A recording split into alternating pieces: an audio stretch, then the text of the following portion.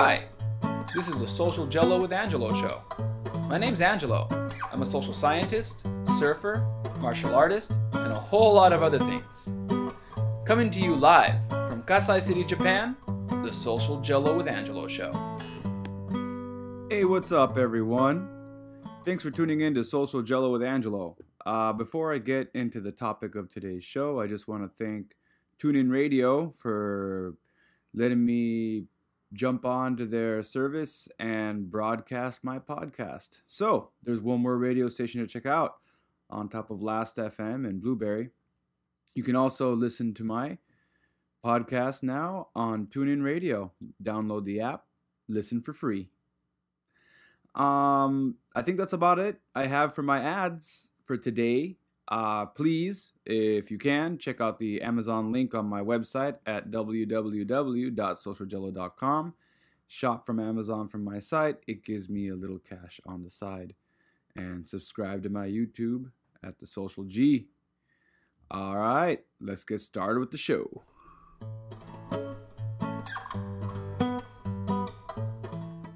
So today's episode is about how I handled, or maybe misappropriately handled, my father passing away. And it's been almost 8 years now.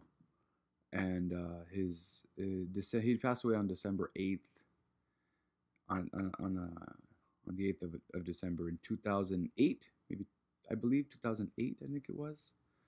So it's been almost, or 2009. So it's been almost 10 years. We're at 8 years right now. But to kind of open up the show and kind of give you an idea of what my dad was like, I have a quick quote here that I posted on Instagram the other week. And it goes a little something like, let's see here, give me a sec. All right, goes something like this. When I die, I don't want anybody lighting any candles or praying or putting up a picture of me and talking to it. All I want you to do is just hang out with your friends and enjoy life like you always have. Angel Luis Ferrer. So his philosophy, he died young, you know. He was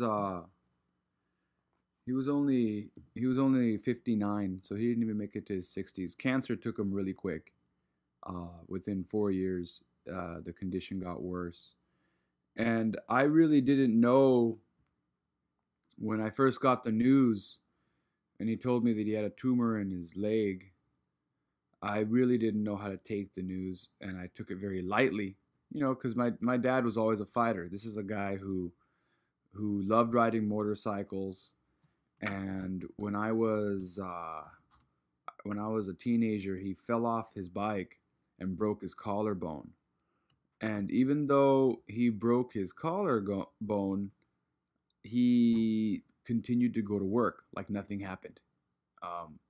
With a broken collarbone, and he was a mechanic, so it's not exactly the easiest kind of work to do in going in and doing that kind of work with a broken collarbone. So it was really physical, and it didn't stop him. He wasn't the kind of guy that would give up easily. So when I was told that he had a tumor, when he told me he had a tumor in his leg, and that and they suspected it was cancer, I just kind of put it in a point where I felt that he would just fight it off like he always had. Like he has everything else in his life. He fought everything off. My parents got divorced when I was they got separated when I was like 9 the first time. They got 2 bad separations and a final divorce later, and he got through that. My mom remarried, and he never remarried, and he never ever complained about being in the position he was in as a single man, as a single father. He had dual custody, but towards the end of it, my father was the one who mostly took over the custody and taking care of me as I got older. And it just kind of caught me by surprise. I wasn't expecting him to be passing away. When he gave me the news, I took it, like I said, I took it lightly. And I was in the middle of going to school. I was in college at the time, and I just thought that he would get through it, like he did everything else. And I saw someone who was very healthy. And within 5 years, within the first year, they had to amputate his leg. And even when they amputated his leg, he kept fighting. He wasn't one of those people that stayed at the hospital. He said he fucking hated hospitals. So he didn't want to stay at a hospital. He didn't want to be bedridden. And he decided he would be at home the whole time. And he put on his own they gave him one of those prosthetic legs, a real cheap one, and he hated it because he said he couldn't use it to ride motorcycles. So what he decided to do was he as a mechanic and a good idea of engineering, he made his own prosthetic. He got together he grabbed the parts that they had, took apart the leg, looked at the mechanics of it, and he found a way to create his own prosthetic leg that he could use to ride a motorcycle. And he kept riding, even with a missing leg, which made the situation, in my opinion, to seem like less, I guess, not as heavy as I thought, as it ended up becoming. But it slowly, the cancer did get worse. And the ultimate fact was that he finally did lose that battle. And that was a real difficult thing for me to see. Someone that I've always seen as one of the strongest charactered people that I knew in my life kind of deteriorate and waste away and finally look like an old man, because he didn't look like an old man. People always told him at the age of 50 that he looked like a 40-year-old because of the kind of stuff: water skiing, motorcycle riding. I mean, the guy just didn't plan. He didn't plan on retiring for another 20 years. He was just one of those guys.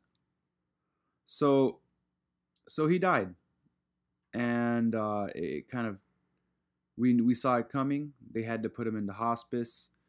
Luckily, hospice didn't last that long, and I say that because it was really difficult we did hospice at home, so I got to see him every day slowly dying, and it only lasted a week, because that was probably the worst time for me, was working with the nurse. He had a little bell that he would ring when he needed his medication, bringing him his medication and seeing him in pain and suffering, and having that conversation with him before he went into hospice. He told me the quote I mentioned earlier, and he followed that with a letter that he gave me for DSR, which is a DR in the hospital terms, which is do not resuscitate. In other words, if he gets in a position where he can't continue on his own, he did not want to be put on life support. That was his biggest thing, because he went through his own deal with his father, who died of Alzheimer's, who got put on life support for years and continued to live his life as a vegetable. And my father saw what it did to his family and what it did to his mother, financially and emotionally. And he didn't want that. So he told me specifically that if he ended up in a position where he couldn't breathe on his own, he couldn't take care of his own bodily functions, that he immediately told me to pull the plug. It's something that I did not want to hear. But to follow his wishes, when he went into hospice, that's why he chose hospice. He could have chosen some more radiation therapy, but we went through already so many sessions of it that he was just sick of it all. And within the first week, his lungs could no longer breathe on their own. The cancer had spread into his lymph nodes and into his lungs, so he ended up with lung cancer. Coincidentally, the guy never smoked in his life, but I guess that's how that works. And and he had to be put on life support because his lungs were filling up with fluid. And the doctors told me that they can put him on life support to keep his lungs functioning, but that he would no longer be able to. They weren't sure if he was going to gain consciousness again. and that he was going to be that we had the option of making him feel comfortable as he passed away, or we can put him on life support and kind of keep him in a in and out of state. But the cancer was still going to get to him. His lungs were he was going to have to be hooked up to a machine, and they weren't sure how much consciousness he'd have. And he was going to be hooked up to a machine.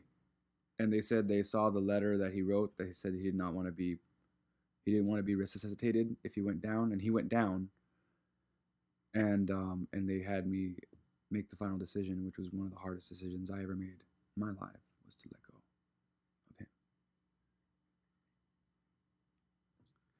So, where does it go from there? I studied psychology, so you would think that I'd be equipped to deal with something like that, right? At that time, I was actually in the middle of finishing up my undergraduate, done a lot of research on my own to prepare for it. And psychologists talk about the 5 stages of grief and loss, right? This is actually from a book that was proposed by Elizabeth Kubler-Ross in 1969. And in her book, excuse me, I'm fighting a cold, on death and dying, she talked about these 5 stages of grief when you lose someone. You have denial and isolation, anger, bargaining, depression, and acceptance. So within those stages, I'm sure you've seen this on plenty of pop cultural psychology books, and TV shows tend to talk about it a lot during this denial stage. But one stage that I think is missed amongst and not talked about often is the 6th stage, which is the topic of this podcast: drinking. And it's interesting because in psychology, what they say is when someone dies, within 6 months to a year after the person dies, the people dealing with the trauma are not to be diagnosed with a mental disorder, because psychologists realize that within 6 months to a year, they're going to deal with a lot of shit that would put them hitting categories for several mental disorders. So they like to wait 6 months to a year afterwards before they actually diagnose them. So if after a year of losing someone, they still have any problems, then they can diagnose them.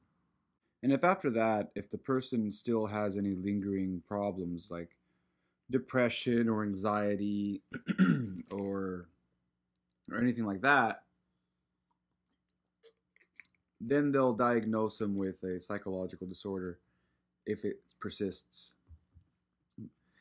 And that's, of course, after the person's gone through grievance counseling. So I knew right away that I had a lot to deal with. I've talked about it on the podcast that I didn't exactly have the best upbringing. And because of that, I studied psychology. And I went to counselors for my mom and all kinds of stuff. So dealing with my dad's death wasn't easy. And I knew from my past with drinking that drinking could become an issue. And my past with drinking. And again, I don't want to be a fucking prude, because I know that a lot of psychologists can be prudes. They are. A lot of them are. I'll be right, flat out, 100% tell you. Many psychologists are religious, and they kind of have this weird thing where kind of like they combine their views on. They try to separate the two because they're scientists, and a lot of them do.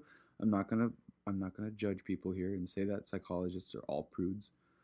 But I am going to say that many of them do come from more conservative backgrounds. And what will happen a lot with the topic of alcohol is a divide in the camps between some psychologists that feel like that alcoholism is defined by drinking every day, even one drink, to, okay, well, alcoholism is defined as having a drinking problem, as in you drink so much that you can't function and it's affecting your personal relationships. Now, the second definition is the one that the American Psychological Association uses to define alcoholism. The one I talked about before, where you can't even have one drink, that comes for AA, which, no offense to anybody who listens to my show, if AA is helping you, by all means, that's awesome. It does work for some people, but even people in AA, you can kind of see that cross between religion and some psychological ideas. I guess counseling. I don't want to use the word psychology. Counseling. You can see this cross between counseling and religion in an AA program. Hence the praying and the religious aspects to that. Not to knock it, just saying. From the psychology standpoint, that's a little bit different. But at the same time, still, a lot of psychologists are very aware about drinking. And I don't want to come out and say something like drinking is bad, or drugs are bad, okay? Like, I don't want to come off like that. And I don't exactly want to come off as saying that there isn't any type. I want to recognize that there is some people that do suffer from alcoholism, and I've met them, and I've had my problems with drinking, but according to the psychology definitions of alcoholism, I've never let drinking get in the way of my relationships or my work life. That's not to say that I didn't have issues with drinking, because I did. When I was younger, I had some big issues with drinking, or I was drinking every day. I was drinking just enough. And not, when I say drinking every day, I don't mean having a beer after work. Or a glass of wine before you go to bed. I'm saying I'd wake up in the morning, take 3 shots of rum, or put rum in my coffee, and that was my go-to before we go to work. Then I go to work, and then at lunchtime I would drink again. So I mean, arguably, I was really skating that definition of alcoholism, because even in the psychology textbooks, they say if you have, I think, more than 2 or 3 drinks in an hour, it's considered binge drinking. So I guess right there, I'm binge drinking every day. Why did I do that when I was younger? Well, I had a lot of shit that I was dealing with back then too, as far as dealing with my parents' divorce and some physical abuse as a kid, and the crazy religion, being brought up as a Jehovah's Witness and getting out of that shit, and losing everyone, losing all my friends, having to make new friends, feeling socially isolated. So again, I knew that I had a lot of baggage, and I went through that already, and I dealt with those demons, and I pretty much defeated them in a way. And I went on a cleanse, not because anybody told me to, not because I was married, and not because anybody asked me to stop drinking. I just wanted to see, when I was studying psychology, this is before my dad died, this is right in the beginning of his prognosis, I just wanted to see if I could. Is it possible? And it's because I actually got challenged by a psychology professor who, I was an honor student, and he asked me, and if you've heard the story before in my other podcast, I'm sorry, it's just relevant to what I'm doing now, so I'll say it again. He asked me, I got for the first time in my coursework, and especially in psychology, I got my first B. I had an 89% on a test, and it was in physiology.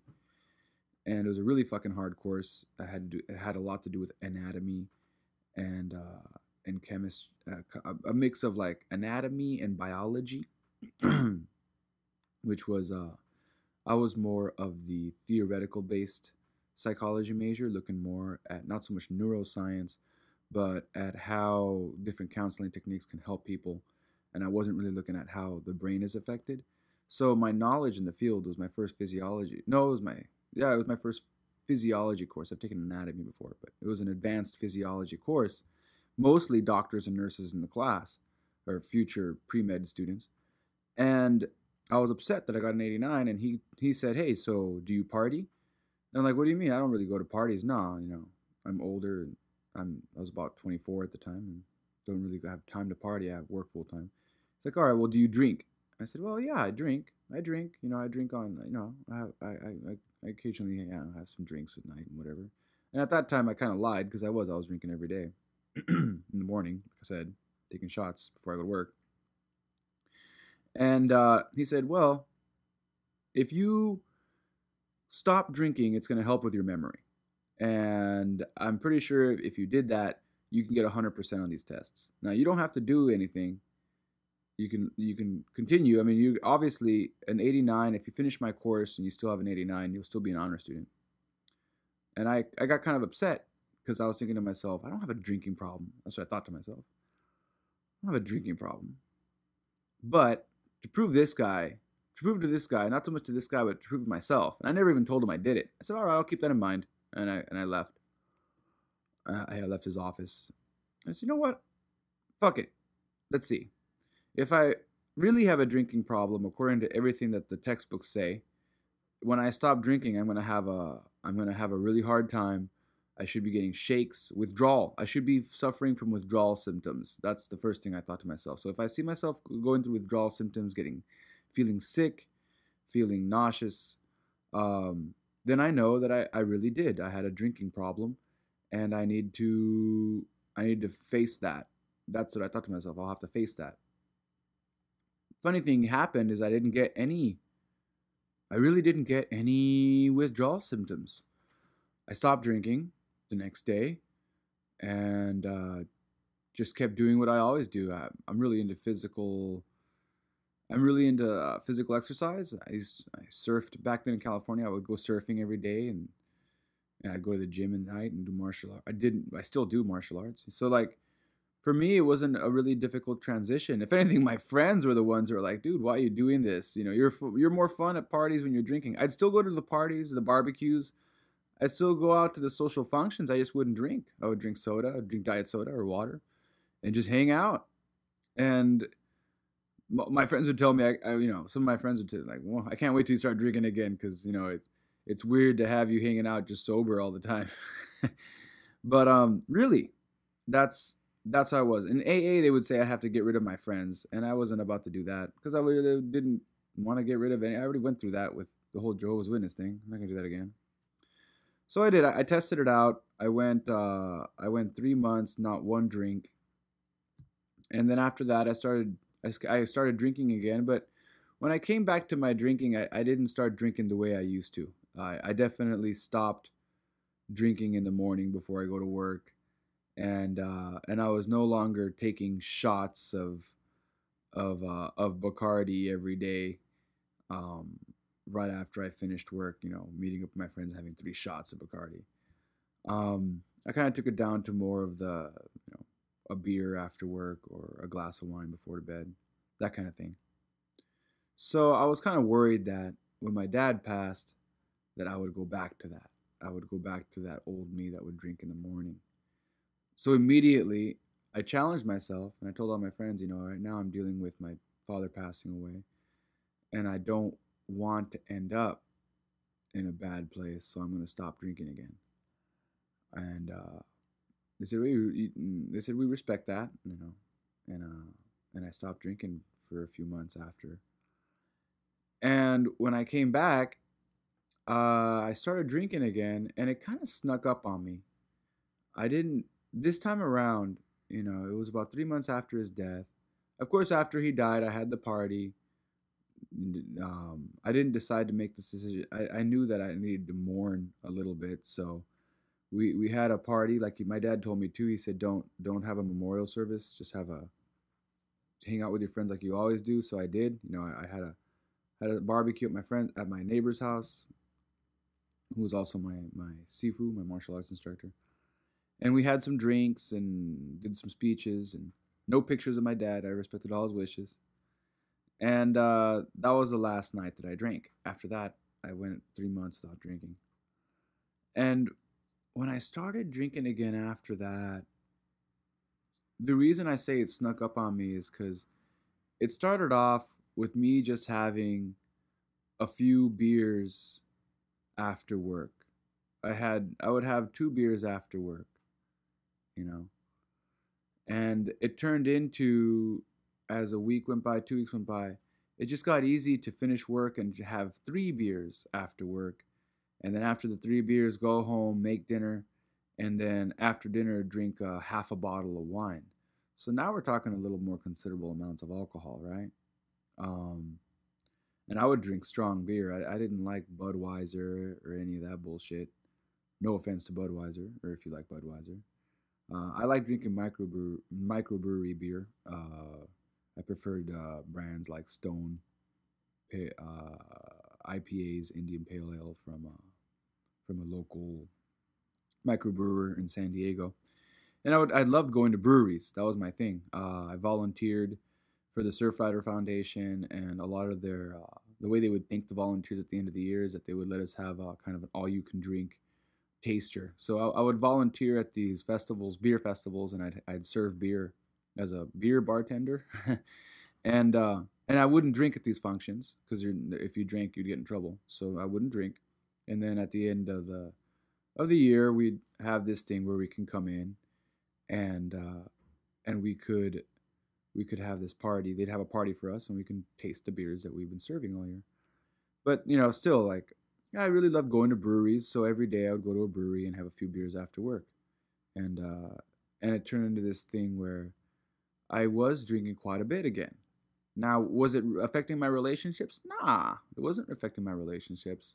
I wasn't drinking to get drunk. I would have one or two drinks. I was a bigger guy back then. I was about 96 kilograms, about 200 pounds. So I could easily drink 2 beers and still drive. And then I'd go home and have 2 or 3 more beers. And that's what the problem was, right? I'm drinking about 5 to 6 beers a day.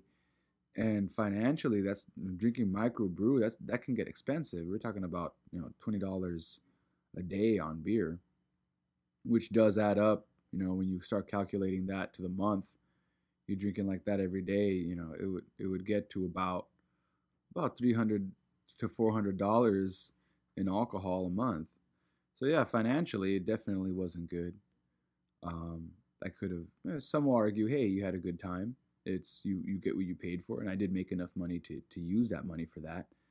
But at the same time, and it wasn't affecting my relationship according to the APA.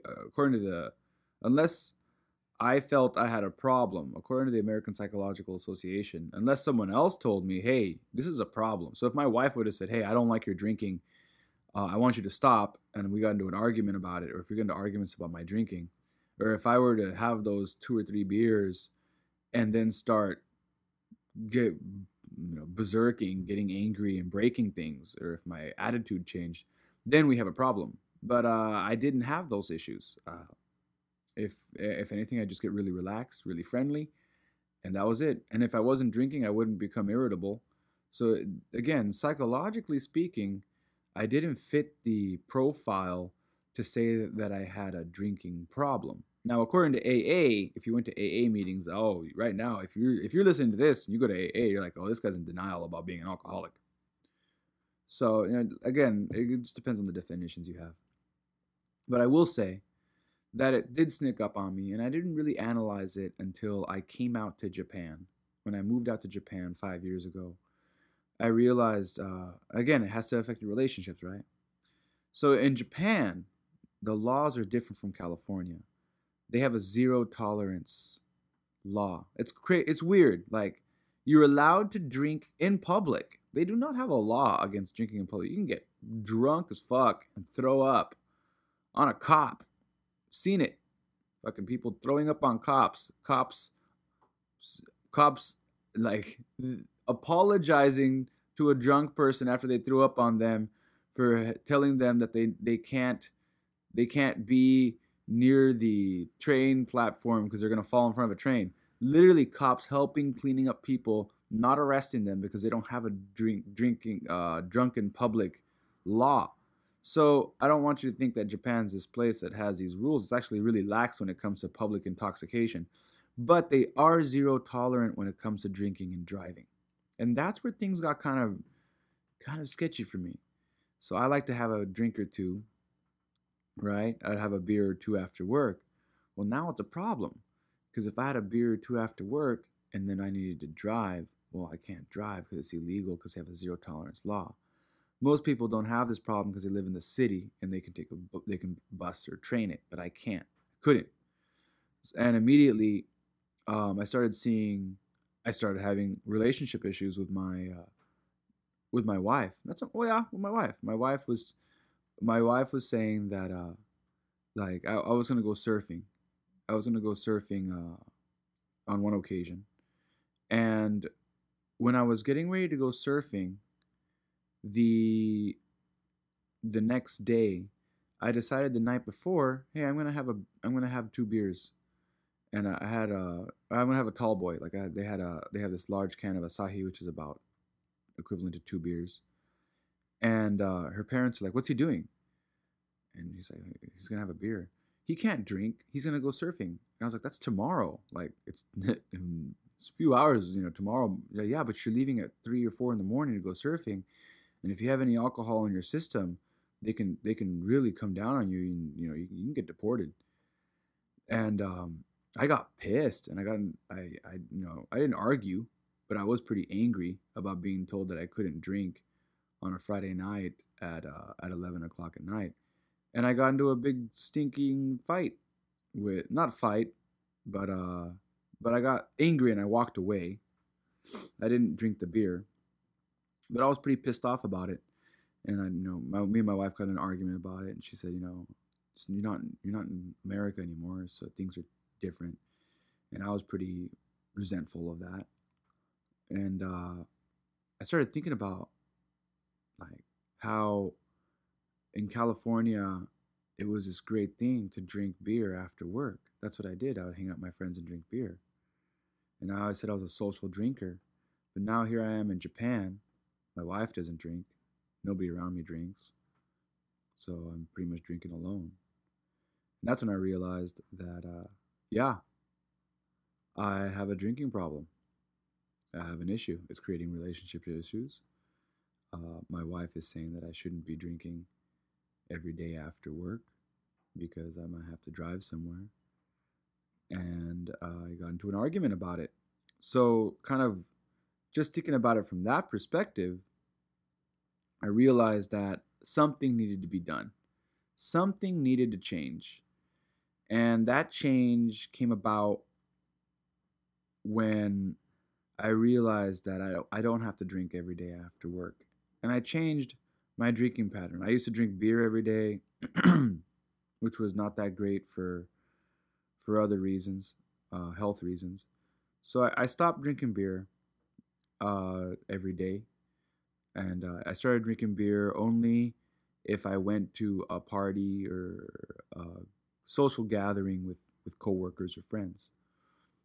After that, I also added a rule that if I'm going to drink at home, besides, I was getting more into semi-professional amateur fighting, so I needed to cut weight anyway, and it made it easy. I decided I'd focus on that, up the exercise, and started focusing more on having a good routine. In the morning, I'd wake up, I'd work out, go to work. After work, at the time I wasn't working as an English teacher, I was working as helping out my father-in-law in his company. But after work, I wouldn't drink. I would just finish work, and I would wait till the end of the night, and at that point, I would have one drink. I would have maybe a glass of wine. And as time went by, my English teaching schedule pushed work into a different schedule even more, where now I finish work late at night. Not late, but I finish work at night, around 8 or 9 o'clock at night. Sometimes 7:30. No, usually around 7:30 or 8. After work, I spend time with my family, my daughter. They go to bed, and when they go to bed, I've been drinking. I have like this 0-calorie, 0-sugar, 0-alcohol cocktail drink. It doesn't have any alcohol in it. I drink that with a little bit of alcohol, like that much, just like a pinch. I calculate that when I drink 2 cans of it with the mix I'm making, I'm pretty much having one drink of something that they call sochu, which is kind of a type of sake. It's kind of a wine. It's a type of wine. And then I follow that with 1 glass of wine. So right now I'm having about 2 glasses of wine, equivalent to about 2 glasses of wine. And sometimes, some nights, just 1 glass of wine and go to bed. So I actually do think more about how much I drink, why I drink. And I realized that became the 6th stage of grievance, was realizing that I did have an issue. You have the 5 stages of the death itself: denial and isolation. And I want to say, well, maybe the 6th step has to do with the denial part. Not so much denial about the death of my father, but denial that it wasn't going to affect me. That was my denial. I was in denial that it wasn't going to affect me, and it did. And it still does. You know, I'm pushing 8 years now from him being gone, and I'm still coping with that. And another thing that really helped me was reading books. This one book called Returning to Silence by Roshi Zatagiri was a really great book. And again, all the links to the information I'm talking about will be on my website. Check it out if you're interested in any of the research on grievance or the book I just mentioned right now. But it was a book on mindfulness and Zen Buddhism. It just made me realize that, you know, life is about changes and being able to roll with the punches, if you will.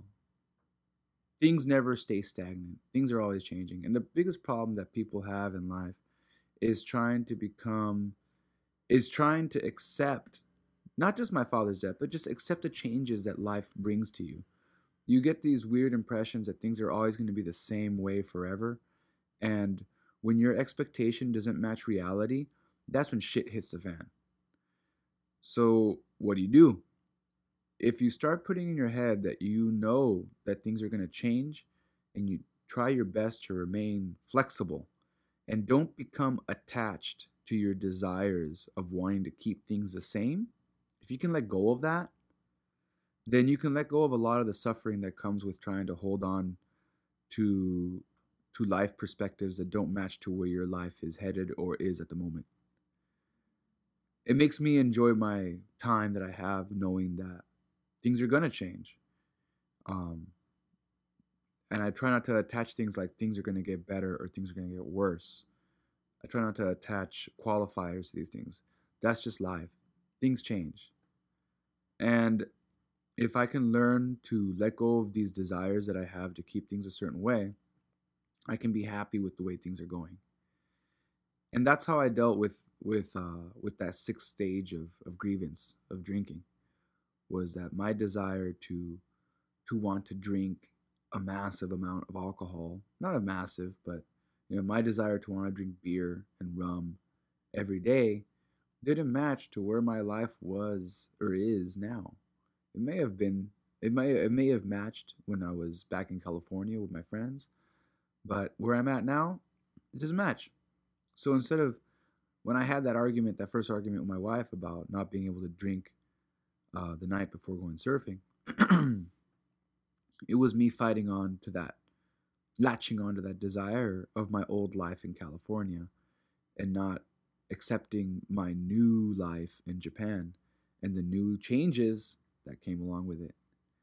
So I just hope that my listeners can kind of, if you can anything, kind of walk away from this story is, so whenever you go through a loss, whether it be through your relationships or if you lose a loved one, or even if you change jobs, any of these changes are considered miniature things that you're losing, and there's going to be a grievance process that goes with it. If you can be aware of it, you can be able, hopefully, to control it and not let it control you. Either way, thanks for tuning in to Social Gelo. I'm going to wrap this up. I'm going to try my best to, again, bring you 2 podcasts a month. And if you have any questions, you can always hit me up at thesocialgelo@gmail.com.